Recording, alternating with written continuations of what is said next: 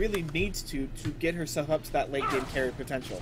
It looks like Hecarim might be coming down here for something, trying to make something happen, with no wards up yet. Here he does come Hecarim. He does dash in, and isn't able to do a whole lot. The zap does land onto Caitlyn though. And there comes the exhaust down on the Jinx. They're going to try to chase it down, but meanwhile in the mid lane, here comes the teleport in actually from the mid lane. Mega Gnar is coming in. No, Gnar is coming in. He does bounce. The flash is going to be forced, but it's going to be first blood as Gnar comes down on a teleport roam and takes down a Mumu right off the bat. Jinx trying to flash in again here on the backline, but there comes Hecarim dashing himself in again as well. And there's the kill actually as Hecarim is able to clean up Jinx, who decides to try to flash back in for the extra damage. Just couldn't do it, and that's 2 quick kills here for the blue team early on. There. Not exactly something I would do. Oh, here comes Mumu. He does not land the bandage toss onto Gnar.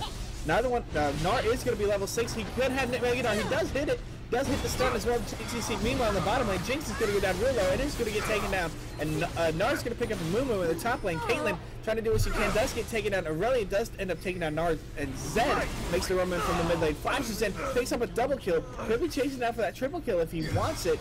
Decides against it. It is a 3-for-2 swing across the map.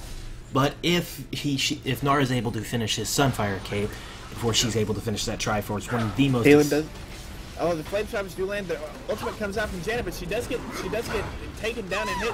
That's going to be a kill for Caitlyn using that long range. With just kind of shrugs it off, but a nice gank coming in from Hecarim. Now here comes Zed running down from the mid lane. Orianna sitting in the tri-brush as well. This could be another 3v3 fight.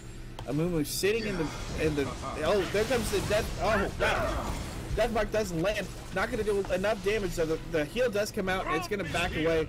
Ultimate for ultimate and a heal burned as well. If they get the lane pushed up to their side, they're trying to bait it out. Here comes Hecarim as well. Zed is roaming down from the mid lane, but it could be too late. Caitlyn trying to bait it out. Could end up going down. Brahm's ultimate goes down. Here comes Orianna. She does not land the shockwave. Shockwave does miss. Hecarim comes diving in. Zed now comes diving in. The exhaust goes down as well. He's not going to be able to get Caitlyn in the backline. Caitlyn actually will pick up the shutdown kill on Zed. And a nice play. Zed got exhausted early. Hold on, in the top lane though. Gnar continuing to go in onto Aurelia.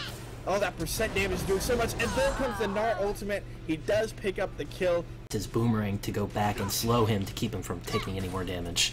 Caitlyn using that range, does flash in, does hit the Q. There comes the ultimate. Lead, which is not going too well for her. Oh. Braum tries to chase down the Mumu, just backs him away. Trying to take the Scuttle Crab from himself. Caitlyn comes around the top side.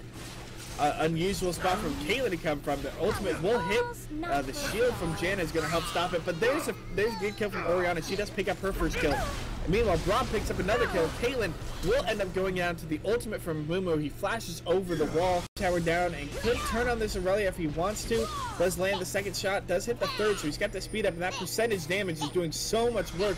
Here comes Zed though. Does land the death mark on Gnar. Gnar will have the Mega Gnar available in just a second. Does land. This is done.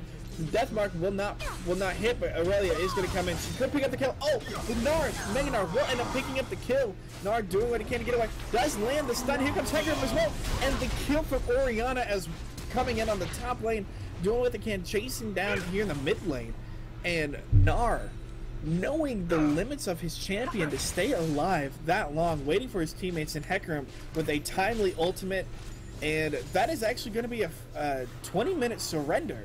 Wow. Red team surrenders the game within 20 minutes. That's going to be Team 2 moving on to face Team 5 in the semifinals. And I mean, 14-6. They were close to 10,000 gold down 20 minutes in. It would have been a rough fight back for the red team, but they decide against it and they go with the early surrender. They go with the surrender.